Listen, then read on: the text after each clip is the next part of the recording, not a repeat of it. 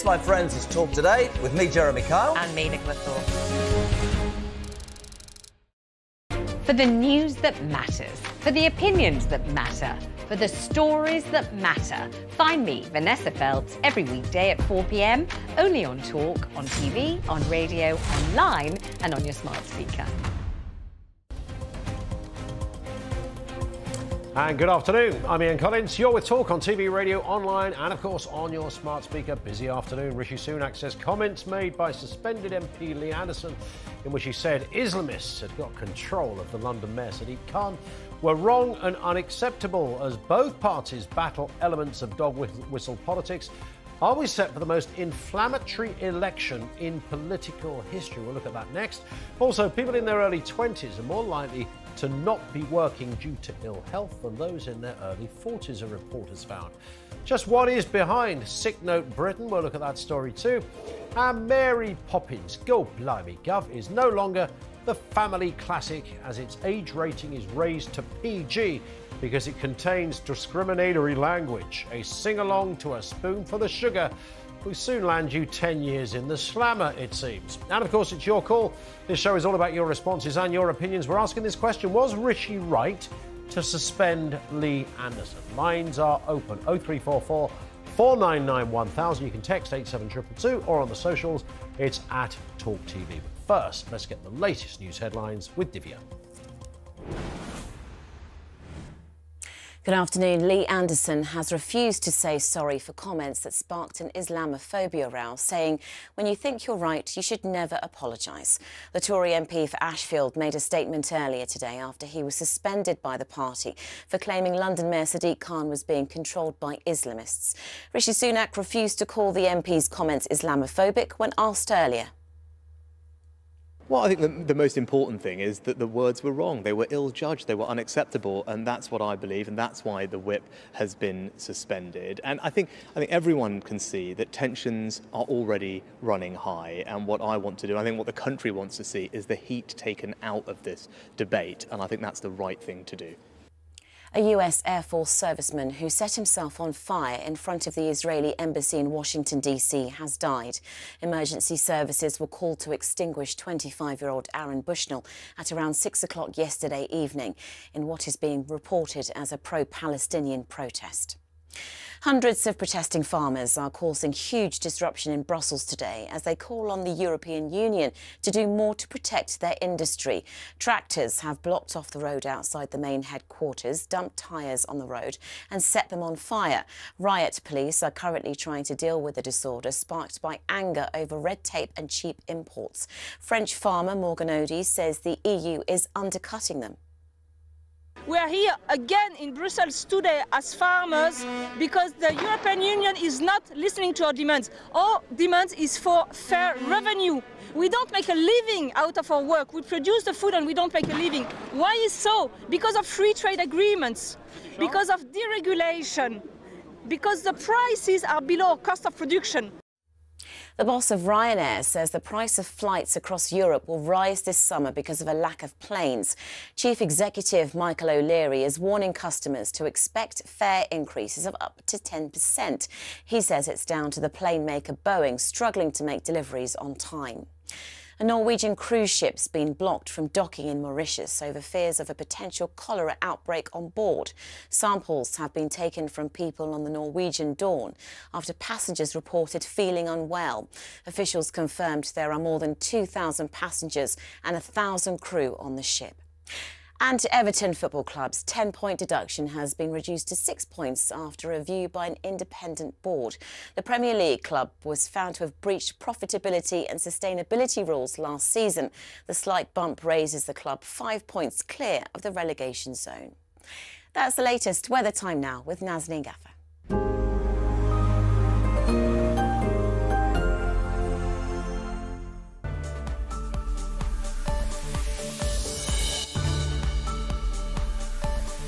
Times Radio sponsors Talk TV weather. Hello. So far today, most places have started off fine and dry for the new week, except down towards parts of the southeast. You can see in the earlier satellite and radar picture, there was a lot of rain and very strong winds. Now, the rain's mostly cleared away for this afternoon from parts of the southeast, but the winds remain strong there. Therefore, it's going to be feeling rather cold. Winds are lighter elsewhere, particularly further north and west, and there's lots of sunshine to be had, just the odd passing shower or two perhaps for the northeast of England. It's still feeling cold, much like the weekend. Temperatures are around average for the time of year. They're up to around 8 degrees Celsius. Now, overnight, the winds will eventually ease across parts of the southeast, and with all the moisture in the air, this is likely to cause some areas of mist, fog and freezing fog around eastern and southeastern parts of England. Meanwhile, across the northwest, it becomes cloudier, wetter and windier for Scotland, Northern Ireland and perhaps the far northwest of England. And through tomorrow, that rain will continue to steadily move its way further south and eastwards down towards northern and western parts of England and Wales. For parts of eastern England, it will be a murky start to the day. Visibility may be poor, but around mid-morning we will see the skies clear there. And it will brighten up for Scotland and Northern Ireland with lots of sunshine, but also plenty of showers.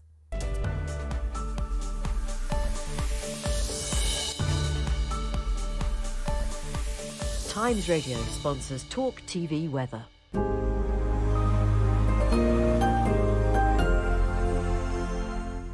And good afternoon. So, the Prime Minister Rishi Sunak has rejected claims of anti-Muslim racism in the Conservative Party. Speaking in the last hour, Rishi Sunak once again condemned the words of former party chairman and Tory grassroots hardman Lee Anderson.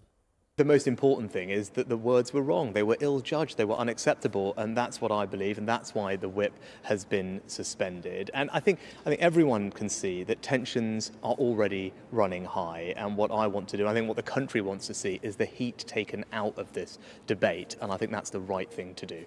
Well, you heard it there. He said the comments were ill-judged and wrong, but stopped short of labelling them as racist. Let's have a quick reminder then of how Lee Anderson landed himself in hot water.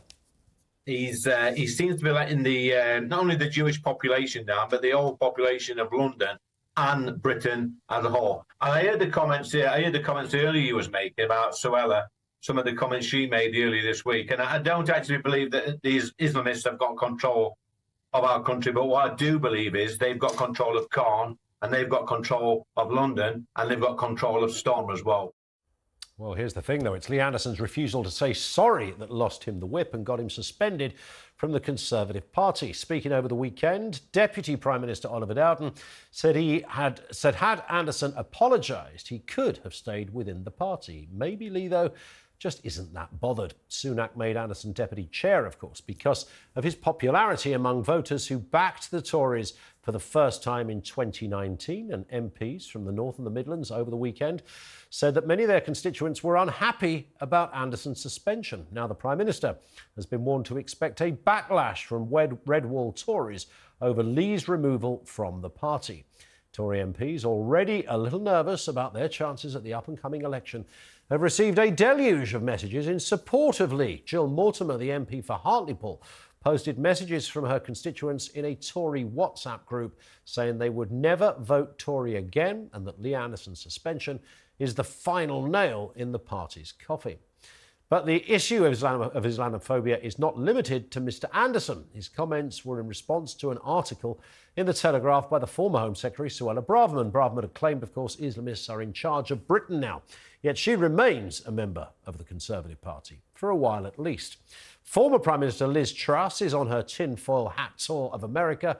Truss failed to challenge the right-wing agitator Steve Bannon when he called convicted criminal and anti-Islam campaigner Tommy Robinson a hero. Britain's largest Muslim group has now written to the Conservative Party to call for an investigation into what they call structural Islamophobia within the party ranks. The Muslim Council of Britain said Islamophobia in the party was institutional, tolerated by the leadership and seen as acceptable by great swathes of party membership. Back in 2019, during the leadership election, Sajid Javid called for an investigation into Islamophobia within the party too. All the other candidates agreed to it, including the eventual winner, Boris Johnson. Do you all agree, guys? Shall we have an external investigation of the Conservative Party into Islamophobia? Absolutely. That they all agree? Rory, do you agree? Excellent, they agree. OK, that was easy.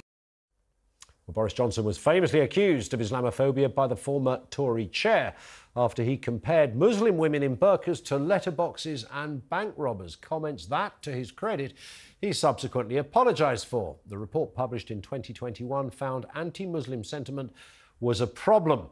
So with all of this in mind, was Rishi right to suspend Lee Anderson? I really want to gauge your comments on this. Let's do a litmus test. What is the country thinking about this? Was Rishi right to suspend him, even if you agree with some of what he said? Did you agree with all of it? 0344 499 1000. Joining me live in the studio, political editor at the Daily Express, Sam Lister, is with us. It's interesting, Sam, we were talking just before we came on air. Last week, the Labour Party were embroiled in anti-Semitism. It appeared the Tories were having a very rare moment of having the moral high ground, and then this happens. Yeah. I think that's it. It's a huge headache for Rishi Sunak. He thought he had the advantage last week because Labour was in such a state with this ongoing issue of anti-Semitism. Keir Starmer, obviously, over the last few years has made this big play about how he has rooted out the problem from the party. That clearly is not the case, as we've seen over recent weeks. But just as it's come back to kind of bite him on the bottom, we've seen the same with the Prime Minister in that obviously there has been the claims over years of Islamophobia in the Conservative Party. And obviously with the comments made by Lee Anderson, it allows critics to come in and make those accusations again. In terms of where this goes next then, because Anderson has doubled down, he said, I'm not going to apologise. But I mean, his comments were, even if you love Lee Anderson, even if you understand that or believe there's a kind of culture clash going on in this country, you see the scenes on Saturday night on Tower Bridge and some of the protests we've seen, people waving ISIS flags and with all sorts of horrible things written on placards. Even if you agree with all of that, the central point that Anderson made was essentially that Sadiq Khan is kowtowing and backed up by Islamists. So not Muslims, Islamists. So this is quite a big accusation. I mean, that's demonstrably not true. Yeah, and that's the problem he's got, isn't it? He could have said so much more around this and made a very powerful point. Yeah, and I think clearly Lee himself today has issued a statement. He's made a statement where he says his language was clumsy. So, you know, he hasn't apologised. He's been very clear that he doesn't want to apologise because he actually believes there is an issue to be addressed. Yeah. But he has admitted that that phrasing was clumsy. I think that's probably as far as he will go on that. But clearly, the Prime Minister, the Deputy Prime Minister and various other members of the Cabinet have said that words were wrong and that they should not have been used. So you've got a bit of an impasse at the moment. But I think longer term, Lee loves the party and the party love Lee. So I think it would be unlikely that this goes on forever. I think a way will be found to bring him back into the party. I think that's deep down, I would imagine that is what he wants. He's a man who, let's not forget, over the last year has spent every weekend touring the country, talking to constituency associations. The membership love him. He's got deep friendships within the party in Parliament. So I think a way will be found to bring him back into the fold at some point. Yeah, and he's a former Labour man, of course. So, you know, he knows what it's like on the other side, Absolutely. realised he didn't like it very much and went to what he thought was the logical position. I guess, you know, that is the problem. That the spirit of what he said will resonate with a lot of people, even if the actuality is not quite true. So, yes, you could say Sadiq Khan has been hopeless on those protests. He runs the police. He's essentially the crime commissioner, if you like, for London. He's in charge. He could do a lot more. He's tolerating things that shouldn't be tolerated. He could have said all of that, but he put it in as he said, a clumsy way. But no apology so far, but you sense there'll be a way through. Because the allegation or the suggestion is that he'll just join Reform. I think that, I mean, clearly Lee Anderson and Reform have long had this kind of flirtation, let's put it that way. Yep. But I don't think really that's what either side want. I think for Lee, he firmly is well established within the Conservative Party. I think for Reform, they've got other things to think about, like who do they actually want to be the figurehead for that party? Is it Lee Anderson? I don't think that's probably what everybody in the party wants. And so I don't think that's the likely outcome of this. I think genuinely it really is a return to the Conservative Party in some form, I would imagine. I'm not saying this based on any actual nod or wink from anybody in number 10 or anything like that, but I think for me that is the logical conclusion here. But I think the issues that Lee raises, they do resonate because people are many people are fed up with the protests, actually. They're fed up of seeing the things like we saw with Parliament with the projection onto Big Ben last week. They're fed up with the cost of policing. We will have a story tomorrow which talks about the impact on policing that these constant protests are having. And actually, so there is an issue to be addressed, but obviously it's not the issue that Lee raised, and it's not the wording he used either. There it is. Let's move on to this story. Spare a thought for those in their early 20s. They're more likely to be off work due to ill health than those in their early 40s. Much of this comes down to mental health issues, as distinct from people who've got a wonky arm or a dodgy leg. Now, of course, you are forced to have that sort of slightly uncomfortable debate because nobody wants to undermine the seriousness of mental health issues, etc. It's akin to second-degree murder to do that these days. But there are genuine issues that previously were undiagnosed, and now we can talk about that stuff. But simultaneously, that in itself brings a problem, that anyone who's having a bit of a bad day or feeling that they're in a period of not ticking along so well, will call it a mental health issue. Now, there's a wide difference between being on a downer and having bipolar or suffering from some other form of depression, because that's largely what this is about. Or is it just that 20-year-olds don't want to go to work? Well, I think essentially, from what I can work out, the only people at work are people in their 30s and 40s, because we know the 50s, they didn't return to work after the pandemic. True. Apparently, they're all on the golf course, according to some reports you read.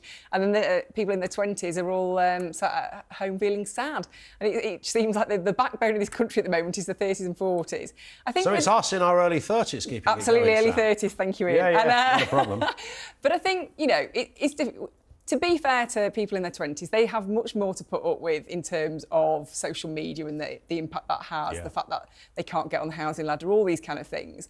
But actually also, I think probably people our age and older do question the resilience of younger people, that even if you are feeling particularly down, you can still go into work, and they want to see people find ways to carry on being productive in the workplace while coping with these issues. And there are ways to do that. You can have various therapies or medical assistance. It doesn't mean you have to be at home. I think for the government, they are trying to tackle this. They have got a back to work programme. I think it's called Wellness to Work or something similar. And that is about helping people with mental health problems return to the workplace or get into the workplace for the first time. But obviously that's a long, slow process. And I think the big issue is once you've been out of work for a while, it's very hard to go back. True. Long-term unemployment, once you hit kind of 18 months, 2 years, it's very hard for you to ever get back into work. So you're kind of in a rut. But I wonder whether some people have recalibrated expectations of what the kind of job that they see as acceptable. Friday night, went to a little thing at my little boy's school, and afterwards my half said, let's go to Wagamama's. There's one on the high street. We're nipping there, it's pretty quick, food's a bit tasty, it'll be fine. Get to the door, saw a little bit of a queue there, but I looked through, I realised it was half full, so I thought that it's going to be fine. The girl comes up to us, who was about 18, and she said, really sorry, it's about an hour and 10 minutes wait. Wow. I said, look, it's half full. She said, we haven't got any staff. Right. So we literally have no staff. She was very honest, very decent, very polite. They couldn't get people to work there. We nipped next door to Pizza Express. We did get a table, but they were clearly having similar problems. Yeah. You could just tell. And all those areas of hospitality, I mean, if you're an 18, 19, 20-year-old, it might not be a full-time career, but a Friday night shift in Pizza Express or Wagamama's would have been standard fare, wouldn't it? Yeah. And I think that just was the way I certainly grew up, is that you were expected to have a part-time job while you were studying. There was no question that you wouldn't. So I think, certainly I've been working since I was in my early teens. And so I think that is a cultural thing, isn't it? Once people kind of get out of the habit of that. What I thought was interesting, actually, was over the weekend, there's a new biography about Keir Starmer that's just been published, looking into his backstory. And it has this quite interesting line about how his mother, we know she suffered from a chronic illness throughout her life. And it mentioned that actually it's made him very intolerant of people who call in sick, who have kind of milder illnesses and use it to not come into work. And I think that will be quite interesting to see how the Labour Party then tackles this kind of issue, because obviously for the Conservatives, there can be a perception of there being cruel to people. But actually, Keir Starmer, I think, feels very personally that actually people should be in work, it's good for them. And that when you've seen real suffering, people who seem to be less so, suffering less so, should be being productive in society. Let's move on to this final story. Devastating news if you're a fan of Mary Poppins, because they've changed the rating. It was a U. It's now going to be an 18, not an 18, a PG. X-rated. Yeah, because apparently of discriminatory language, and it's all down to the term Hottentots, which is apparently used to be a term historically used by Europeans to refer to a group of nomadic herders in South Africa, but is now seen as racially offensive. That term appears 2 or 3 times, twice, I think, in the film. And because of that, they've upped it to a PG, which is kind of curious, because I don't imagine that the audience that could see a U, i.e., 3-year-olds, would be calling this one out. I mean, you kind of think some people don't have enough work to do, don't you? And when you get this kind of reclassification, it seems, as you say, completely pointless, really. I think the only way now to solve this issue is to put a categorisation on everything that was made before 2022, because clearly there will be something offensive in everything. Do you know what? It's interesting because when you watch, and I only saw this recently, and it did stop me in my tracks. I think it was Dumbo or something. And actually, Dumbo had been called out a long time ago for the crow scene, which was seen as sort of racially stereotypical. A load of black crows sing, and it was all voiced by black actors. Right. I mean, some would say that's how it should be. You've literally got black actors to play a black character. Yeah. Like if it was swans, it might be white actor. I don't know. Some people have made that argument. But either way, I was surprised when the kids put on Dumbo to see a warning at the beginning that this film contains old stereotypes. Some people might find it offensive. But I think that is the point, isn't it? The fact that it's got a flying elephant in it, was of no relevance at all. Yes. I mean, essentially everything is offensive to modern sensibilities. That was made in the 70s, 80s, 90s, even the early noughties, I think most, even the comedy Friends, the most anodyne of all comedies, is now offensive. So Absolutely. I think, we should just accept that everything back in the day will offend somebody nowadays and move on with our lives. And the sad thing about the crow scene, just a final point, it's one of the best parts of the film. It's such a great scene, the singing crows, when I see an elephant fly and all of that. It's iconic. So. I don't remember. I'll send you the VHS. Excellent. Listen, Sam, thank you. Good to see you. Sam Lisson with us here on talkTV. Coming up after the break, is the Conservative Party Islamophobic? We'll look more at that story. I'm Ian Collins. You're with talkTV on TV, radio, online and your smart speaker.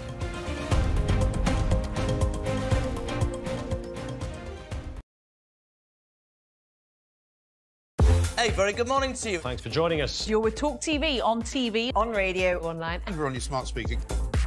Oh, bless him, he's soaking wet. The most likely situation is that statue is going to end up in M Shed, which is a museum just on the harbour. Nick, when we first went to you, I thought you dived into the harbour to get the thing out, for God's sake, man. Well done, good job. Islamism is sweeping our nation. This is not Islamophobia. This is real. Another terror attack, another killing of an MP. Oh, don't worry, let's light a candle, let's all sing, don't look back in anger and sing Kumbaya. He had a politically minded project called WikiLeaks. It said nothing about what was going on in the Kremlin, nothing about what was going on in China. There was a clear political bias in what he was doing. This is the first time Milam has heard of asylum seekers coming to the town. If we are guinea pigs, then I think we should have been consulted. This concept that actually kids wouldn't carry knives if they could go and play tiddlywinks at the corner of a street or whatever. I think it's a nonsense. Well, it will be your problem if they start breaking into people's homes, because they can break into yours and decide that you're not doing enough. And they can break into mine and decide I'm not doing enough. And I tell you what, if they break into my home, it will get violent. That's for sure. It's not like, they live in an average semi and where's Harry going to sleep? You might have thought he's come all the way. Couldn't he at least have spent a couple of days with them at Sandringham, just, to use the vernacular, chilling out a bit? What are you doing? I'm just about to do it. Ooh! It's Carry On. What just happened? Whoa, listen. There was a suggestion by some that maybe it would be nice to put a statue of the Queen on the fourth plinth. Mr. Khan apparently wasn't too keen on that. I'm sorry. I know it's coming and I can't stop laughing. There are no banners calling for the release of the hostages. They will not. There are no banners, Kevin. You can't say everyone on that march when we condemn Hamas. Sorry, no, sorry, I've got you both. Yeah. Well, you can't. Good. I'm sorry. Stop creating all of these funny little factions with their funny little names. The New Conservatives, the ERG, the Common Sense Research Group, the Red Wall, Red Trouser, Popcorn. I mean, Popcorn, what is that? What on earth is going on in the House of Commons? I'll try my very best to explain that, Daisy, but it is an extremely complicated situation. This just absolutely stinks. Neil Parish, he was great for his area. If Rishi Sunak should have brought him out today and said, this guy's going to be advised by a special counsel. If anybody can pull it off, it'll be him. What? Your minds. It's not our minds, it's your mouth, Mr. Collins. Unbelievable. talkTV. It's the only place where you get the truth.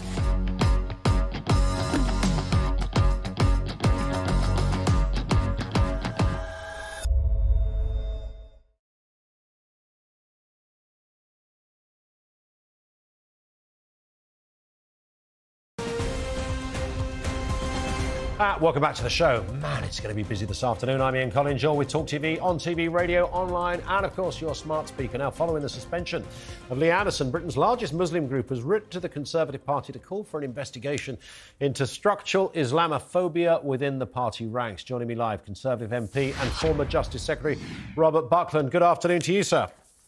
Hello, Ian. Nice to have you with us. Was Rishi Sunak right to suspend him? Yes, I think he was. I think, sadly, Lee crossed the line into something that was clearly anti-Muslim. If that had been, for example, a Jewish mayor saying that he'd been instructed by Jewish friends, well, I think we'd all easily say that was anti-Semitic. There should be no hierarchy of hate. And I think Lee crossed the line and the Prime Minister was right. Do you think, I mean, he subsequently said, Robert, I think this afternoon or earlier this morning, that his language was clumsy. He didn't apologise. He doesn't strike me as a man that apologises easy. He doesn't like a backtrack because he wants the mood music, I suppose, to hang. But what was his point? What was he trying to say? Much in the same words as Suella Braverman, which I'm sure you would also disagree with. But after what happened in Parliament last week, a very undignified scene, and some suggesting that there were MPs that were almost forced to change their minds because of an Islamist pressure on them. Yeah. Is that the point he was which would have been fine if he'd have made that point, rightly or wrongly. He could have said that. Bang on, Ian. That's exactly my point. If you make, mistakes like this in ill-informed comments, you detract from the wider argument that it is legitimate. There's something really quite worrying going on with elements of the far left and extreme Islamist elements coming together to put pressure on MPs, and indeed through some of the elements we've seen in the protests, really show an ugly underbelly of extremism in this country that most right-thinking citizens are appalled by, me included. We need to talk that through. We need to confront it. We need to take action. And Lee's comments detracted from that. It's become now a row about who said what within the Conservative Party. That's not where we need to be. Let's talk about, wider society and how we deal with these challenges to our values, what we believe in this country, the rule of law and our British values. That is where I think Conservatives should be. And that's where I think, sensible people, including your viewers, would want us to focus. Yeah. And in terms of the wider question, does the Tory party have an Islamophobia problem? What's your response to that, Robert? Well, there was an inquiry a few years ago set up by the party just after the general election. It reported a couple of years back with a series of recommendations that are being implemented. I think incidents like this put the onus on the party to make sure that it is following through on all those incidences. I know of examples where people have indeed been suspended and expelled for comments that are anti-Muslim, and rightly so. And we've just got to keep on demonstrating that we're prepared to take action because the Conservative Party is at its best whilst it confronts the issues and threats to our society, we bring the nation together. And through leadership, we unify and we don't stoke division. And that's, I think, where we need to focus. So I don't think there's, systemic Islamophobia. And I think the answer to that letter will be that we've already been, honest and open about looking into this, but that we've always got to root out examples where we find them and take action. In the spirit of forgiveness, then, Robert, would you feel comfortable if Lee Anderson was reinstated? Well, I think Lee would have to go much further than his statement. I mean, he did say that he spoke clumsily and he understood the Prime Minister's position. But I think he'd need to say that he'd got it wrong, that he'd reflected, and that indeed he was wrong in his comments about the Mayor of London. There's a lot to criticise Sadiq Khan about, Ulez, failures on crime and law and order in the capital. You know, loads that we can attack Sadiq Khan on and his weak record. He doesn't deserve to be re-elected. But let's stick to the facts and not say things that just, you know, come back to bite us. That's been the problem with what happened over the weekend. Indeed. Robert, thank you for your time. Really appreciate that. Robert Buckland, Conservative MP, former Justice Secretary, with us here on talkTV. Let me just read you a text that came through. I think this kind of sums up a lot of feeling that people have. We asked the question, was Rishi Sunak right to suspend Lee Anderson? And this came in from Leslie, who says, no, he was not right. Lee is one who loves his country and will fight for millions of voters.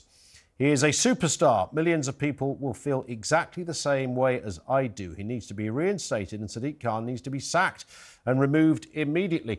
What's interesting about that is that I get that feeling. I totally get that feeling. But the fact is, he said something that demonstrably wasn't true. Now, it might not have been first-degree murder territory, but you would argue that the Conservatives, who had the moral high ground over the Labour Party last week, with all the anti-Semitism stuff going on, have slightly lost that position, some might say. Let's speak to Mohammed Amin, former chairman of the Conservative Muslim Forum. Mohammed, good afternoon to you. Good afternoon, Ian. Nice to have you with us. So, I mean, you're a Conservative, but you're a Conservative with a question mark over the party. Would that be reasonable? Not quite. I was a member of the Conservative Party for 36 years, but I resigned from the party the day that Boris Johnson became the party leader. And I'm now a grassroots member of the Liberal Democrats. OK. Some would say that's some kind of leap, and the parties aren't as good. Well, when I was in my 20s, about the age of 20, I was a Trotskyist, so people changed their views. Well, everybody was one of those once, weren't they? Sort of. Listen, I mean, on this point of Lee Anderson, let's start with his comments. What do you make of what he said about Sadiq Khan at the weekend? I was disgusted when I saw Lee Anderson's original comments. He was basically attacking Sadiq Khan fundamentally for being a Muslim. Because when you're talking about him being controlled by Islamists, when you're talking about his friends, implying that his friends are all Muslims, he would not be saying those things about Sadiq Khan if Sadiq Khan was not a Muslim. And I think Anderson's comments were disgraceful, and it's quite right that he's been suspended. I don't think his explanation of those comments is in any way adequate. And as I've said consistently since we came on air about 30 minutes ago, Mohammed, if you look at Sadiq Khan's cabinet, for example, you know, it's not full of Muslims. I mean, there's all manner of different people in deputy positions and transport positions, love them or hate them. I mean, that's the reality of it. Do you think, though, what Lee Anderson was trying to get across was kind of a reflection of what happened in Parliament, that there are some Islamist voices that are punching above their weight? They're getting airtime. They're not getting condemnation. We've seen some of the pro-Palestinian protests where there have, but whilst largely peaceful, I get all of that, there have been people with ISIS flags and saying horrendous things on megaphones, lighting up Parliament with From the River to the Sea, what we saw in Parliament on the voting last week. So there's a sense that there is an issue, and the Mayor of London, who's in charge of policing, has not dealt with it very well. I don't think he was really saying that. If he wanted to say that, he could have said it quite easily. Yeah. No MP should feel in danger of their personal security. Anybody who threatens MPs needs to have the law thrown at them. But the Mayor of London is the Police and Crime Commissioner. He does not have operational responsibility. We divide it very carefully because we don't want a politicised police. So the police make their own decisions about how they handle demonstrations. But he could be very vocal on it. As the Mayor of London, he could say it is unacceptable to have this happening or that happening. We cannot have people lighting up Big Ben with one of the most well-known racist tropes out there, even if it is open to another interpretation. We know what those people were trying to do. He could have made a comment on that, and it's that kind of thing that has really irked a lot of people, including Lee Anderson. Well, I haven't followed all the things that Sadiq Khan hasn't said, but if Lee Anderson wanted to say that he felt that Sadiq Khan could do a better job of speaking up on those aspects of the demonstrations that he doesn't agree with, that Anderson doesn't agree with, then he should have said that. But that is not what he said. My complaint with Anderson is quite simple. It's what he actually said, not what he might have said. Do you think the Tory party has a problem, an Islamophobia problem? Well, we need to be very precise on this. I've never believed in my 36 years when I was a Conservative that the leadership of the Conservative Party was anti-Muslim. At the same time, when you look at the demographics of the makeup of the Conservative Party, its grassroots membership, and Professor Tim Bale at Queen Mary University of London has written quite a lot about Conservative Party members. YouGov have done surveys, and the surveys of Conservative Party grassroots members find disturbingly high levels of anti-Muslim prejudice and anti-Muslim bigotry. That's just a fact. I mean, and it needs to be rooted out. I don't believe that the Conservative Party has done enough from the top to actually root that out. OK.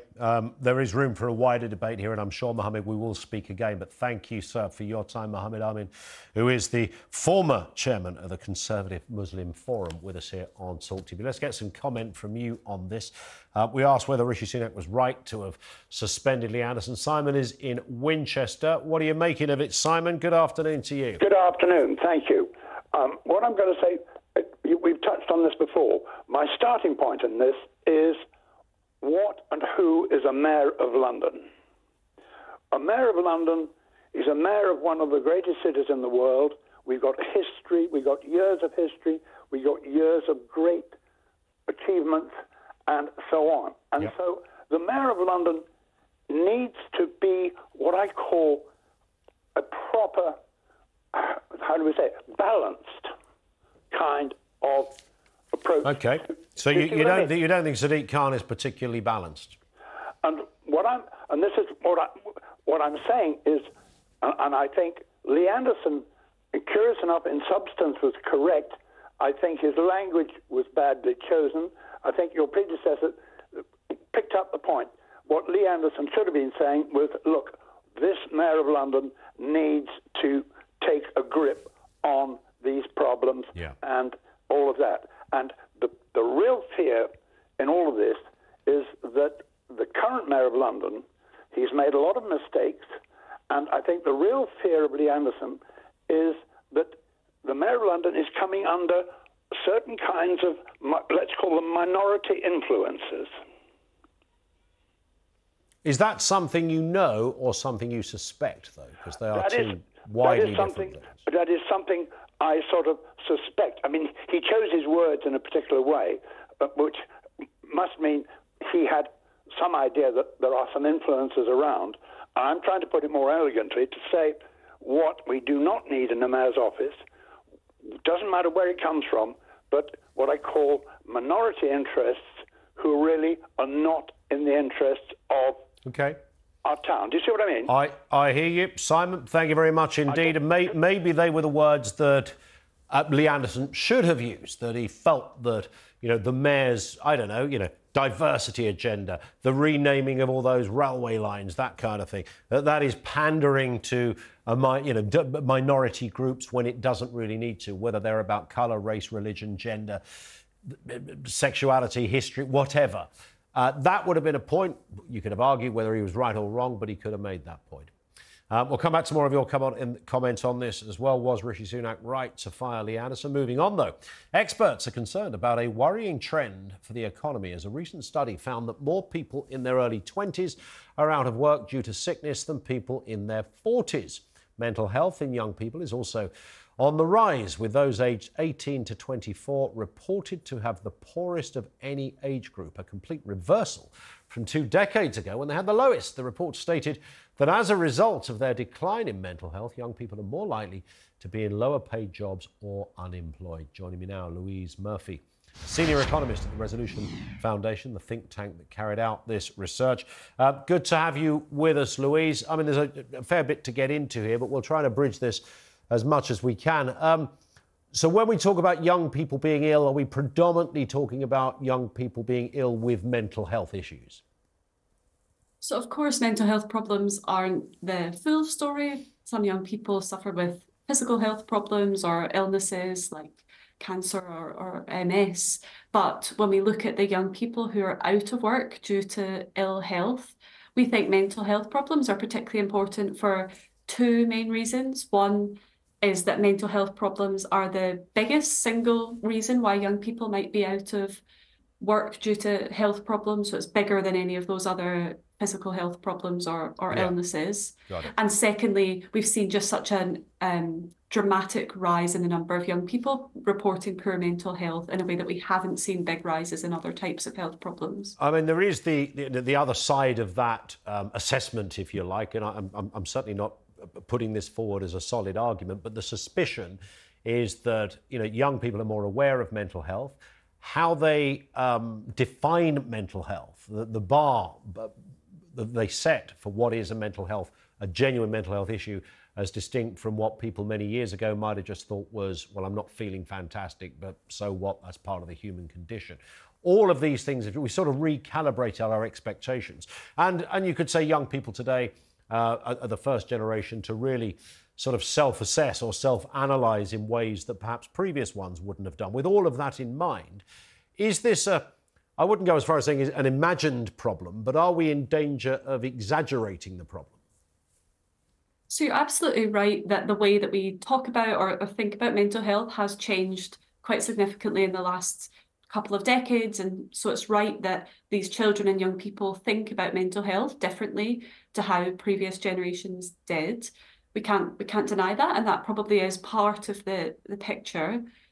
But what our research showed is that it's certainly not the full picture, that what we're seeing is some very real, concrete examples of poor mental health having an impact on people's lives. So just to give you a few examples, not only do young people report having these conditions themselves, they also report that they're having big consequences on their day-to-day life. For example, people losing sleep or not enjoying day-to-day activities due to their well-being. But similarly, we're seeing, for example, an increasing number of young people be prescribed antidepressant drugs from doctors. That number is now over 500,000 young people in England are prescribed these drugs. And we've also seen an increase in the number of young people being awarded disability benefits for mental health problems, where the burden of evidence that you have to provide to be able to be awarded these benefits is really quite strong, and that hasn't weakened over time. I totally get that. You can't just pitch up and say, you know, give me the Wonga, please. I've got a head problem. That doesn't work like that. So there is real tangible evidence, if you like, of a problem. Do we know why? Just a final point, Louise. Is this, you know, we're living in tough times. Again, we can analyse the world we live in a greater way than we ever could before. We think about, you know, things around our future. We think about, young people think about, will I ever get on the housing ladder? You know, how long would it take me to get the ideal job? The kind of job that is seen as ideal, the yardsticks might have moved on that as well. Is it a combination of all of that? I think you're probably right that there's lots of things going on at once, as you say. You know, we've lived through the COVID pandemic. We're now in a cost of living crisis, and we've seen a big rise in the use of social media. All of these things will impact young people's day-to-day lives. But I think the important thing really to bear in mind is to think about, you know, which young people are really at the sharp end of this crisis. And what our research has shown is that it's young people who are not graduates, so those young people who have lower levels of qualifications, who are what we might think of as being doubly disadvantaged when it comes to the world of work. Not only do they have poor health, but they also have low levels of qualifications, making it harder to find and stay in work. OK, Louise, thank you for your time. Louise Murphy, senior economist at the Resolution Foundation behind that research. We'll take some comment on that as well. 0344 499 1000. Coming up after the break, Jeremy Hunt is deciding what to do with his 16 billion quid surplus as Tory MPs lobby for tax cuts. We'll look at that, plus more comment from you. I'm Ian Collins. You're with Talk on TV, radio, online and your smart speaker.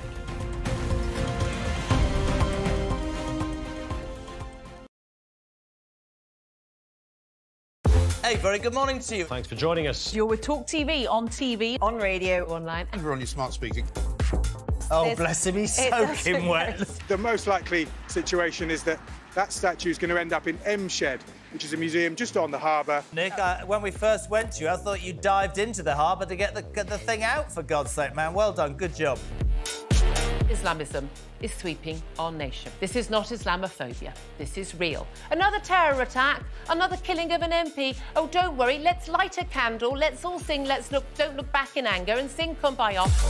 He had a politically minded project called WikiLeaks. It said nothing about what was going on in the Kremlin, nothing about what was going on in China. There was a clear political bias in what he was doing. This is the first time Milam has heard of asylum seekers coming to the town. If we are guinea pigs, then I think we should have been consulted. This concept that actually kids wouldn't carry knives if they could go and play tiddlywinks at the corner of a street or whatever. I think it's a nonsense. Well, it will be your problem if they start breaking into people's homes, because they can break into yours and decide that you're not doing enough. They can break into mine and decide I'm not doing enough. And I tell you what, if they break into my home, it will get violent. That's for sure. It's not like, they live in an average semi and where's Harry going to sleep? You might have thought he's come all the way.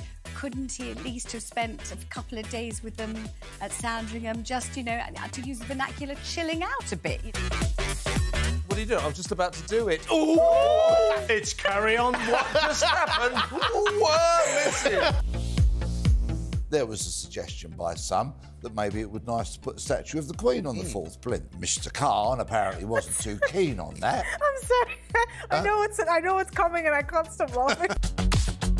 There are no banners calling for the release of the hostages. They will not. There are no banners, Kevin. You can't say everyone on that march not- went no, and condemn no, Hamas. no, Sorry, no, sorry, I've got you both. Yeah. You One at a time. can't. Good.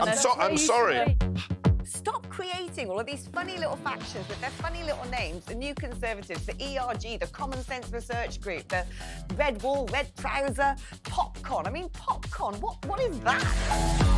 What on earth is going on in the House of Commons? I'll try my very best to explain that, Daisy, but it is an extremely complicated situation. This just absolutely stinks. Neil Parish, he was great for his area. If Rishi Sunak should have brought him out today and said, this guy's going to be advised by a special counsel. If anybody can pull it off, it'll be him. What?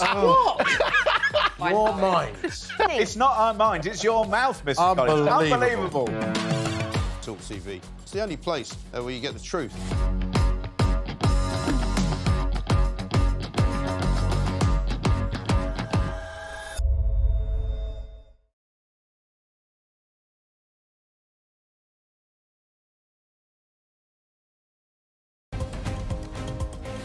And welcome back to the show. I'm Ian Collins. You're with Talk on TV, radio, online and your smart speaker. Now, Jeremy Hunt under pressure from his fellow Tories to cut taxes in next month's budget with a £16 billion surplus worth of headroom to play with.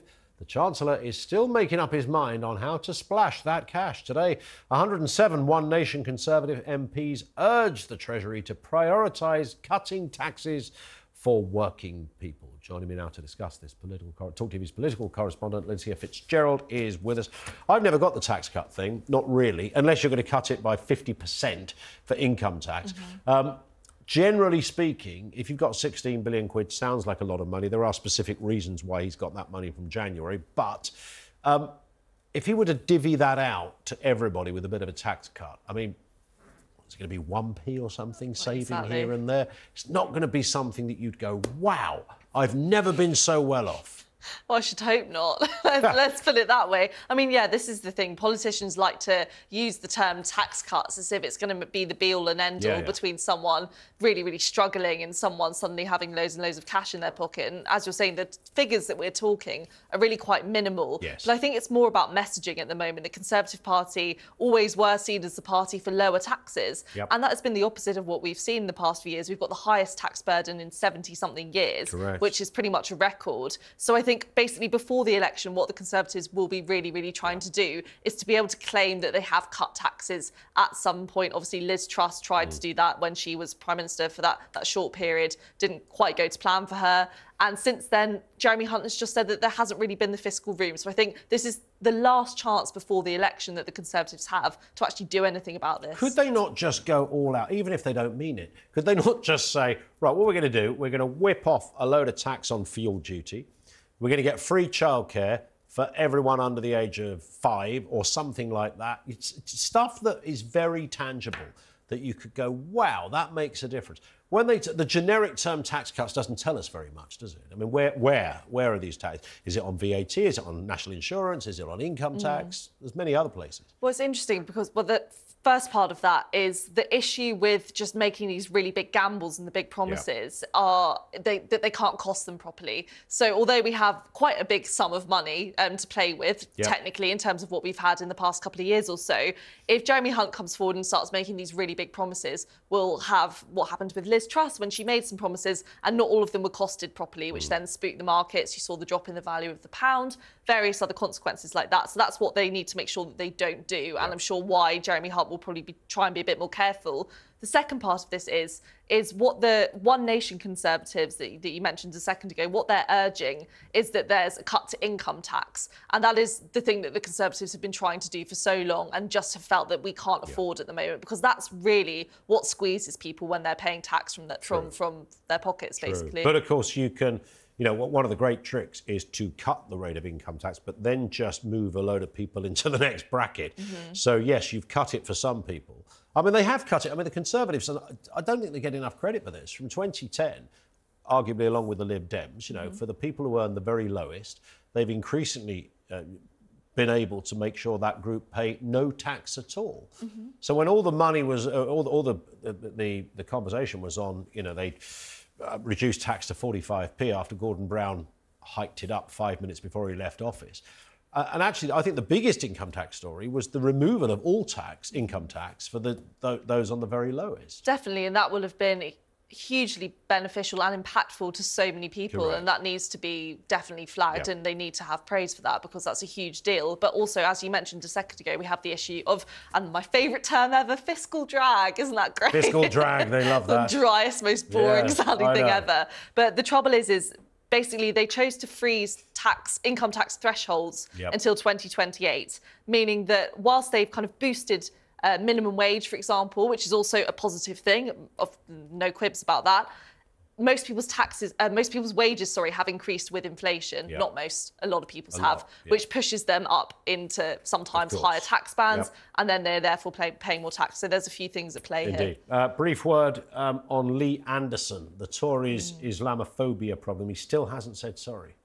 He hasn't, and it's interesting because we're hearing so many rumours on all sides of this. We're hearing, oh, he might join Reform. Oh, no, he's really desperate to get back into the Conservative Party. And I think it's really actually hard to say what is going to happen with him, because on the one hand, you'd think if he wanted to get back into the Conservative Party, he maybe would have kowtowed to Rishi Sunak and actually come forward and said, actually, I am really sorry, accept me, take me back. But he hasn't done that. He's doubled down. That's true. And he said, no, I stand by what I said, pretty much. Although he did say that his words were clumsy, he hasn't for 1 minute said that he, you know, takes back what he said initially. And he's not going to, is he? And he's probably not going to. I mean, it'd be very unlikely Anderson to ever do that. I mean, he's a man who, when he has an opinion, we know his opinion, and he always stands by it. So I think it's unlikely that we will suddenly hear him come with his tail between his legs and apologise for that. We will see. Alicia, thank you. Alicia Fitzgerald, talkTV's political correspondent with us on the programme. We've been asking that question, was Rishi right to suspend Lee Anderson? Let's go to your calls. Jean is over there in Norfolk. How are you doing, Jean? I apologise. I wanted to speak to you about Lee Anderson. Yeah. And I think he's a good man, and I think he's being honest, and I don't see why he should have to apologise for being honest.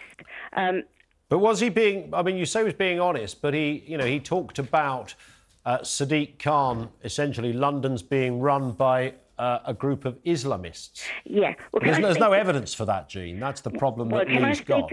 Well, I've lived here in Norfolk for 18 years, but prior to that, I'm 80 years of age, but I'm an East Ender, born and bred. My roots are there, and I love my East End. Okay. Now, I feel no one is speaking about the few white, elderly, indigenous East Enders that are left there and the way they're being treated by the Muslims, and it is appalling. They were not. I've tried for a year now to get through to you and speak to you on this station, and I haven't. This is the first time I've got through. When you say, sorry to interject, Jean, and I know we haven't got long, so this probably deserves a longer conversation. It does. But when you say, I mean, I lived in the East End as well. I lived in Bow, and it was you're right, it's a very mixed area. Nellie, the old lady that used to live just above me, she'd lived there all her life, and you know, she'd seen it change very much. But I don't know whether she was having any bad treatment from Muslims. It was just a very changing area. I can tell you firsthand. I come from Canning Town. Just down the road, yeah. Before I left there, and it's even worse now, but that was 18 years ago I left there, I've been threatened, I've been spat at by Muslims. It's been diabolical for just walking along one day with OK, and if that's... Listen, I'm not going to in any way question your own experience, Jean, and that is outrageous. That is an act of racism. There's no one could justify why you should go through that just by dint of the fact that you're a white woman walking through an area that is multicultural or dominated by another group of people. Listen, Jean, I move on for time, no other reason. Rachel is in Hertfordshire. Rachel, how are you? I'm well, thank you. Thank you. I just don't understand what's happened to the Conservative Party. They seem totally terrified of anyone speaking their mind. Suella, firstly, and now Lee. No, he shouldn't apologise. Absolutely not. Even if he was wrong, should he not apologise? He doesn't think he's wrong, and I don't think he's wrong. But the idea that it's Sadiq Khan's got his Islamist mates running the place isn't true. Did he actually use the word Islamists? Islamist was the phrase he used. I didn't think he did. But even so, I think, yes, he has foresight. I mean, you have to look years ahead. And the Conservative Party, now I've been a Conservative Party, I'm in my 80s, all my life, they don't seem to want to know, but to look ahead. Do you think, though, that the Tories lose something here? Because last week they kind of had the moral high ground over Labour with all the anti-Semitism going on, and then this happens, and it leaves them open to the accusation, well, you lot have got the same problem as we've got, so you can't be lecturing us on anything. Well, I don't know about that, but I just think he was speaking the truth, what they now say, his truth. Why don't they like it? Why can't they accept it? OK, that's, as you say, as Oprah Winfrey would say, that is his truth. Thank you very much indeed for that call. This in from Peter, just treat all people how you wish to be treated, no matter what religion they are. It's a fair point. And Richard says, there's only one spine in Parliament, and Lee Anderson is the owner of said spine. That is the end of the show. Thank you for tuning in. Join us again, same time tomorrow, 3 o'clock. Up next, though, it's Vanessa Feltz. I'm back tonight at 6 on The Talk. Have a great afternoon. Goodbye.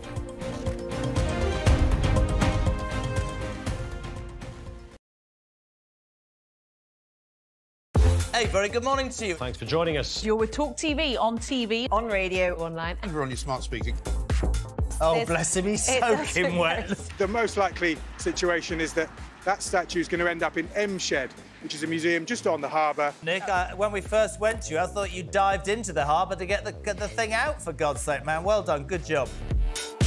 Islamism is sweeping our nation. This is not Islamophobia. This is real. Another terror attack, another killing of an MP. Oh, don't worry, let's light a candle, let's all sing, don't look back in anger and sing Kumbaya.